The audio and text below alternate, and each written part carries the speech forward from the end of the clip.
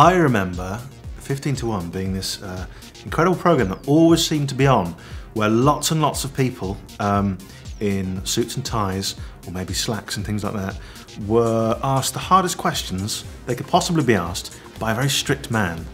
And I was only pleased that I could sit there and watch it as a child and go, that will never happen to me. And it happened to me. And I think a lot of students watched that programme because they wanted to know how intelligent they were, and so you play along with it and see how many of the questions you could answer.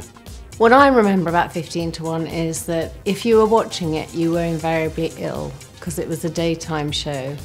I have really fond memories of when I first came to England, sitting down in the afternoon and watching this quiz show and becoming strangely addicted to it.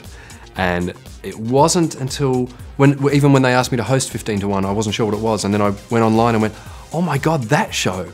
Yeah, that was the show I used to watch every day. I was a big fan of William G. Stewart, who I thought was kind of a very unusual host, but very good at what he did. In fact, I think, if I'm not wrong, he was a producer on the show, wasn't he?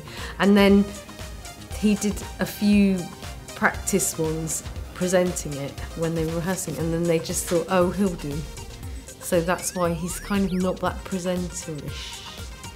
I don't remember very much, but I do remember William's glasses. They seemed to be huge because in the 80s everyone wore huge glasses. So I remember that. And then the rules, I never quite got to grips with those. Don't think I did this evening either.